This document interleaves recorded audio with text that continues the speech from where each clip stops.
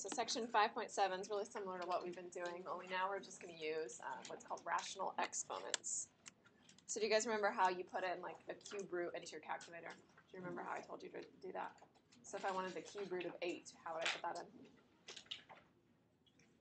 8 raised to what power? 1/3, right. So that's basically what we're doing in this section. We're talking about what it means to have a rational, so a fraction for an exponent. All right, so the exponent 1 over n indicates the nth root. So like I just said, if we wanted to put in the cube root of 8, we learned that we could put it in as 8 raised to the 1/3 power. So that means the cube root of 8, which is 2.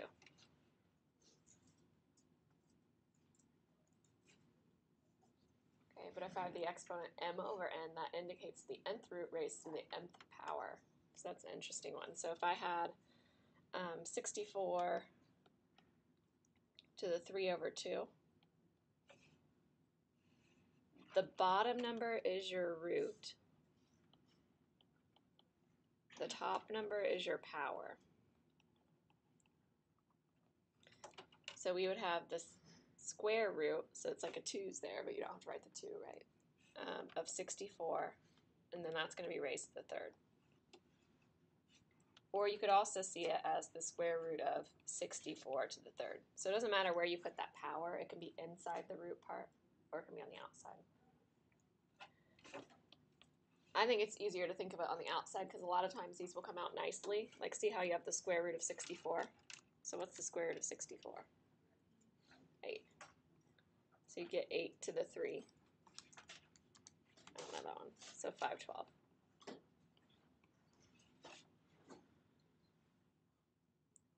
Okay, so when we hear radical form, radical means with the root sign, and rational form means with the rational exponent. Okay, so radical means with the radical sign, like the square root sign. Okay, so write the expression in radical form and simplify. So if I have negative 32 to the 3/5, the bottom number is my root, so I have a little 5 in my root, and then the top number is my power. So that's how you would rewrite it. What's the 5th root of negative 32? You guys can't do it in your head? Caitlin, do you know it in your head? Turn. Yeah, it's negative 2. So negative 2 times itself 5 times gives you negative 32. All right, so I have negative 2 to the 3. So now negative 2 times negative 2 times negative 2 is negative 8. So your answer is negative 8.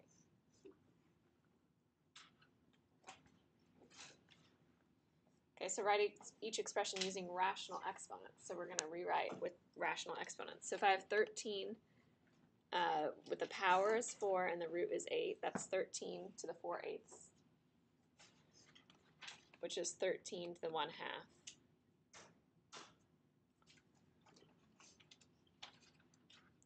Okay, you could also have that as the square root of 13. But since it said rational exponents, we'll leave it as 13 to the 1/2.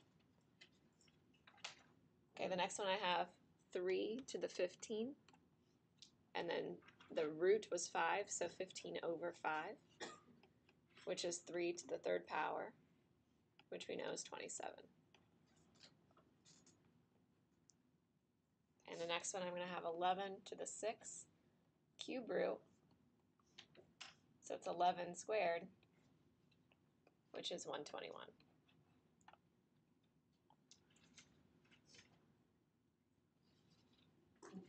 Okay, so rational exponents have the exact same properties as what we had before with integer exponents. Remember, like if I had x, like x squared times x cubed was x to the 5th, you add your exponents. Same thing here. So you can add your exponents.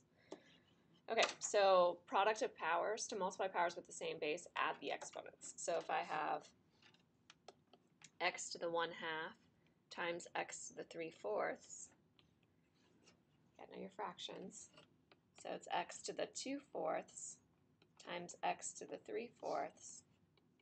Add your exponents and you get x to the 5/4. Makes sense? Just add the exponents. Okay, quotient of powers, same thing, only now if you have division. So if I had x to the 2/3 over x to the 1/3, you subtract your powers. So it's x to the 2/3 minus 1/3. So it'd be x to the 1/3.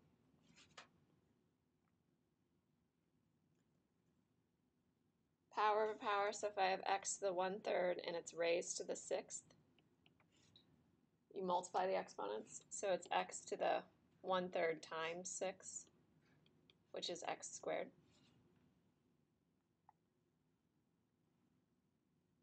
Power of product, if I have x to the 1/3 times y to the 1/4 and I'm raising it to the 12th, you bring that 12 into both pieces, so you're multiplying the exponents. So you get x to the 4th, y to the 3rd. Okay, and power of a quotient, so same thing. If I have x to the 5/6 over x to the, not x, let's do y to the 2/3, and I raise it to the 6th, you get x to the 5th over, you'd have 2/3 times 6, so 12 over 3, which is just 4. So y to the 4th. Make sense? Okay. Okay, a rational exponent is simplified when it has no negative exponents. So just like before, we don't have negative exponents in our answer. There's no fractional exponents in the denominator. So think about that. If I had x to the 1/2 and it was in the denominator, x to the 1/2 is the square root of x, right?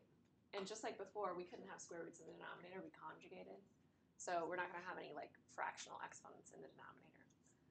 It's not a complex fraction. By that, I mean something like 1/2 divided by 3/4. You're not going to have something like that.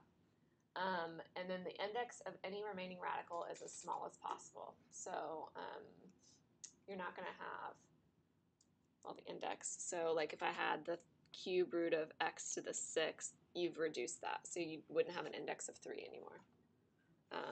Let me think of another one. I don't know. I'm trying to think of one. I'm sure we'll see one. Okay, so number 1. So I have 7 to the 7/9 over times 7 to the 11/9. Okay, so we just add the exponents. So I'm going to have 7 to the 7/9 plus 11/9. So it's 7 to the 18 over 9, which is 2. So your answer is 49.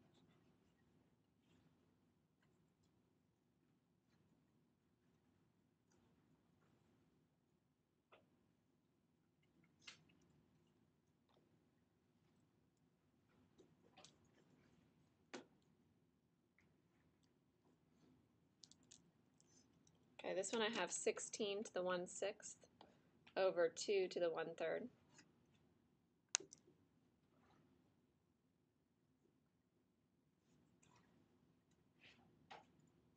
Okay, now I can't have 2 to the 1/3 in the bottom. I can't have like the cube root of 2 in the denominator. So think about how you can get rid of the cube root of 2. What could you do? Yeah.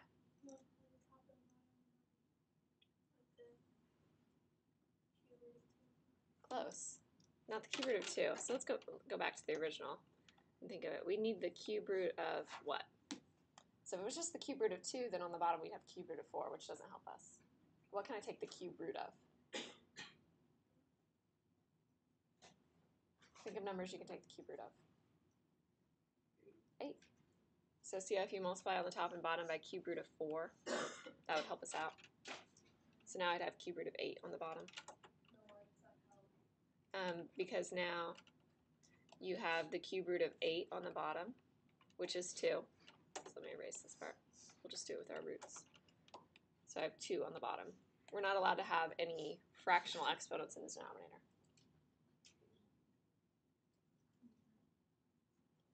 Okay, now 16 to the 6th, or 16 with the root of 6. So 16 to the 1/6. This one's actually a little bit hard. Okay, and the other one was 4 to the 1/3 that's on top. Do you guys see that? This is 4 to the 1/3 power. Okay, so I'm going to write it as 16 to the 1/6 times 4 to the 1/3. This one's a tough one. How can I rewrite 16 so that I use 4 somehow? Like 16 is 4 raised to what power? Right, so let's rewrite. So I'm going to have 4 to the second to the 1/6 times 4 to the 1/3.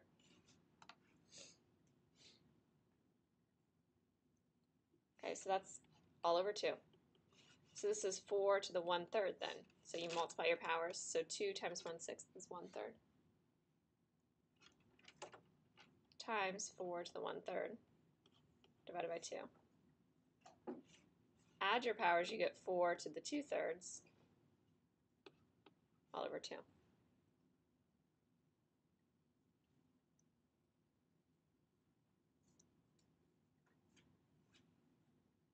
Okay, this actually reduces down even more too. This is a tough one. I wouldn't put one like this on your test. Okay, so if I have 4 squared and then under a cube root. Remember 4 squared, how we simplified roots the other day? 4 squared is 16, so it'd be 2 times 2 times 2 times 2. So can you simplify the cube root of 2 times 2 times 2 times 2? Yeah, how would you simplify it, Kendall? 2 cube root of 2, right? So it'd be 2 cube root of 2. Okay, so that's how we want this simplified. So it'd be 2 cube root of 2 all over 2, which is just the cube root of 2.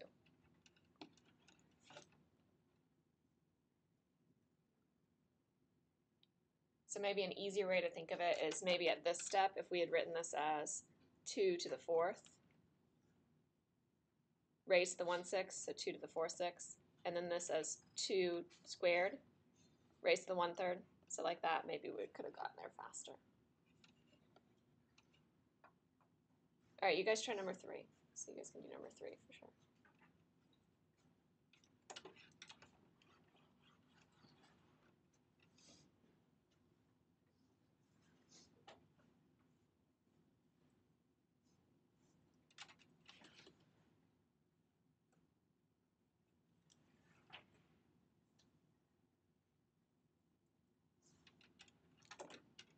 So they have the same base. They're both 16. So it's kind of like if I had x to the 3/4 over x to the 5/4. You just subtract their powers. So that's what we're doing. We're just subtracting the powers. So I'd have 3/4 minus 5/4, which is 16 to the negative 2/4, so negative 1/2. Okay, a negative exponent, remember that means 1 over. So I have 1 over 16 to the 1/2. So is that my final answer? What's 16 to the 1/2? What does that mean?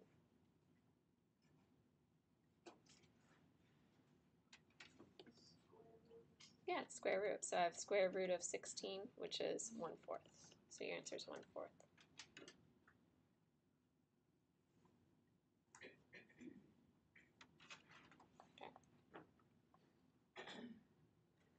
Alright, so let's try 4, 5, and 6. So number 4, so I have the 6th root of 4x to the 4th.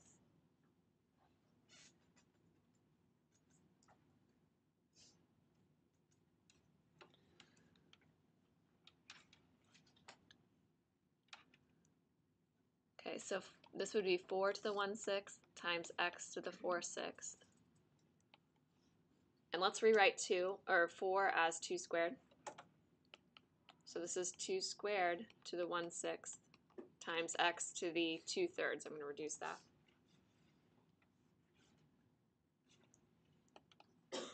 So it's 2 to the 1/3 times x to the 2/3. You can leave it like that if it asks for rational exponents. Or you can think about what this is saying. This is the cube root of 2 times the cube root of x squared, which would be the cube root of 2x squared. Okay, so that's simplifying number 4. So see how it doesn't really look like the same, but it is the same thing. We've simplified it. Kind of like reducing fractions. That would be the most reduced form. So that's what it meant by number 4 when it said the index of any remaining radical is as small as possible. So we had an index of 6, but we reduced it down to an index of 3. Okay, next one is negative 8 to the negative 1/3. So if I have a negative 1/3 power, I'm going to think of it as 1 over. So it's going to be negative 8 to the positive 1/3 power, which is 1 over a 1/3 power is the cube root of negative 8, which would be 1 over negative 2, so negative 1/2.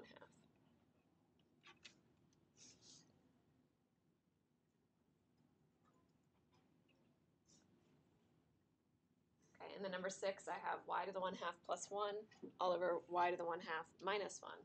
And I give you a hint. I said, what does it mean to have a 1/2 power? So what's a 1/2 power again? Square root. So right now I have, this is like the square root of y plus 1 over the square root of y minus 1. In the last section, we learned that we can't have square roots in the denominator. So when I had something like square root of y minus 1, what do you multiply by to get a rational number on the bottom? Remember, we need to rationalize. What was it? Square root of y plus 1, right? Square root of y plus 1. So I'm going to multiply by the square root of y plus 1 on the top and bottom. It's called the conjugate of the denominator.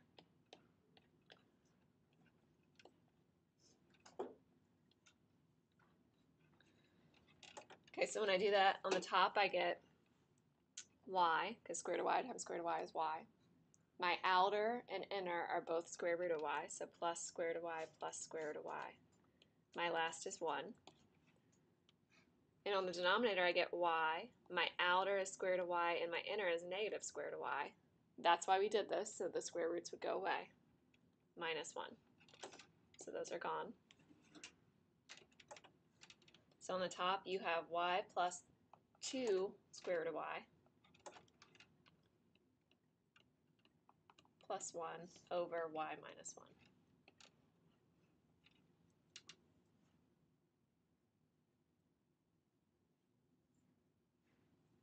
Okay, so fractional exponents are used all the time in like real life problems. So here's an example. I mean, I don't usually talk about the weight that someone can lift, but this is what it's saying.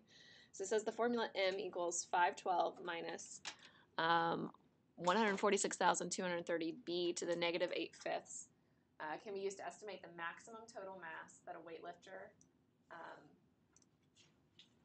of b kilograms can lift in 2 lifts combined. Okay, so U.S. weightlifter Oscar Chaplin III weighs 77 kilograms. What is the maximum amount he can lift? Okay, so that means that B is 77 kilograms. That's how much he weighs.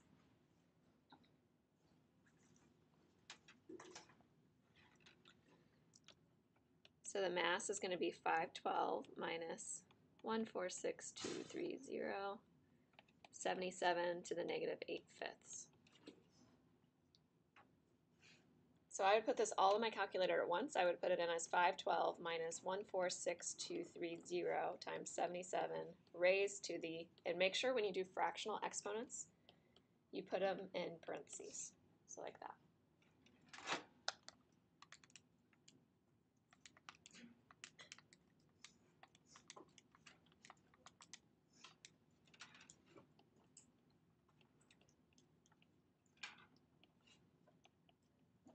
Okay, so I got 371.831 kilograms.